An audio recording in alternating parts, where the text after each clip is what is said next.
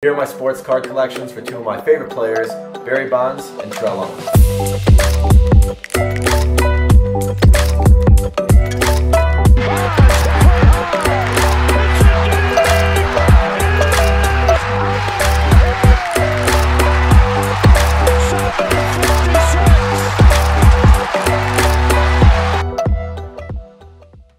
We'll start by looking at the Bonds cards. I did not give any thought really to which ones are my favorites or which one to show. I guess yay and yay. These are some pretty cool ones. So this is this Fleer Hot Prospects out of 85 auto. Just cool. Love it. Love the die cut. I love the way the blue pops on this Fleer Futures auto out of 50. Card number 1 of 50 as well, which is awesome. eBay 101. Obviously kidding. I don't think there's any other ones specifically I want to look at other than this one. So kind of a cool story with this card. It's the Willie Mays and Barry Bonds passing the torch dual auto out of 50. The only dual autograph of Barry Bonds and his godfather Willie Mays. Obviously two of the greatest baseball players of all time. Kind of a cool backstory with this card is I probably looked, I want to say, for 2 or 3 years for that card, and never did one become available. They're very scarce, they're tied up in collections, literally never had the opportunity to buy one.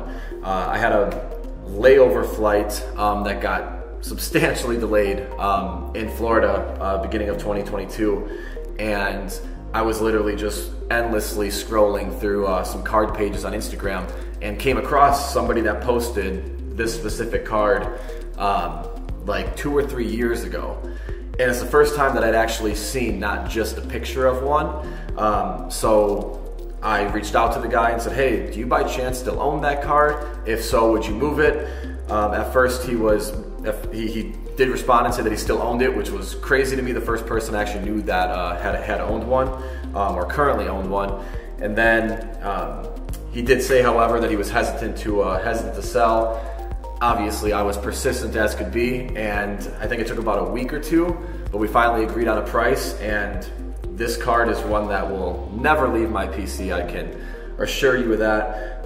And it's one card that I obviously, since that date, still have yet to see another one of.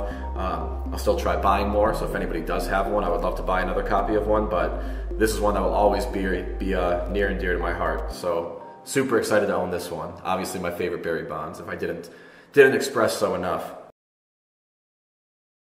Moving on to Terrell Owens, kind of the same game here. I don't think I really planned out which ones I'd want to chat about. This is a pretty cool SPX auto though. Obviously jersey auto with the signature on the jersey, which is pretty cool. I believe it's out of 50.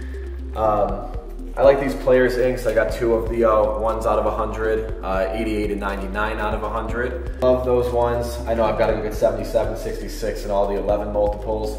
Love this card out of Owens jersey number 81. I think there's a couple in here that are out of 81 actually, but specifically love this one. 3-color patch, which is super hard to come by on these.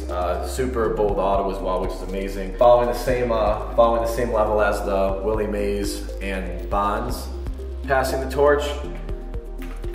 Kind of the same situation here. So Jerry Rice and Terrell Owens passing the torch out of 50 auto. The only reason I don't love this card a ton more is because it's sticker. I do not know if there is a Rice and Owens dual auto that's not sticker. I believe this is the only one. If not, please do let me know because I will try to acquire one. But still an amazing card. Obviously 2 of the GOATs on the same card. You can never go wrong. So yeah, that is my TO collection. Actually, I have to say this. This one, while literally probably the least expensive auto, I think it's worth like 40 bucks that I have in this collection. This one, I can't believe I was remiss to say this, is actually my all-time favorite because it was the first one that I had owned. Growing up, I didn't have money to buy a $30 card, and this was actually a Christmas gift that I got. So parents could never afford like a Bonds thing, so they ended up buying, so my parents had bought me this Terrell Owens autograph, and that is one that no matter what other cards I have, that'll absolutely always be my favorite TO auto. Why Barry Bonds and why Terrell Owens? I'm sure you're wondering. So we'll start with Terrell Owens. He's literally the player that got me into football. I don't think that there was anyone more entertaining to the game in the early 2000s than Terrell Owens. I think he got shafted. I would still love it. I think he's in his mid-40s. Would still love to see him play football. Guy was absolutely insane. And obviously growing up, I loved the angst and the taunting and the celebrations and all that. There was nothing more entertaining to me. So he is really what made me gravitate to start watching and tuning into football week in and week out. I did get the opportunity to see him play one time, luckily, a game in Green Bay when he was on the Cowboys. Don't think he had a very good game, but it was awesome to get an opportunity to see him play before he retired. Barry Bonds is kind of the exact same thing for baseball. Yeah, I know, steroids and all that stuff. I'll debate anybody until I'm blue in the face why Barry Bonds is the GOAT. But kind of the same situation. Growing up, he's what got me into watching baseball religiously. It was must-watch TV each and every single time that Bonds was playing. I tuned into the TV religiously to watch Giants games. I got to see him play a handful of times at Miller Park in Milwaukee. I actually saw him break the National League home run record. Baseball fun fact. Hank Aaron obviously played for the Brewers after the Braves.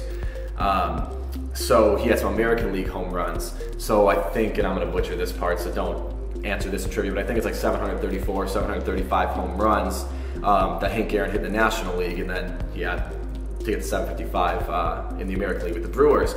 So I actually did see Barry Bonds break a home run record, but it was the National League home run record, which he did at Miller Park in Milwaukee. I literally still, one of my favorite memories that I'll ever have of watching sports was staying up, I think it was a couple nights in a row, waiting for him to break the home run record. And obviously being from Milwaukee, Wisconsin, games in California are played super late, and I want to say it was like midnight, 1 in the morning on a school night.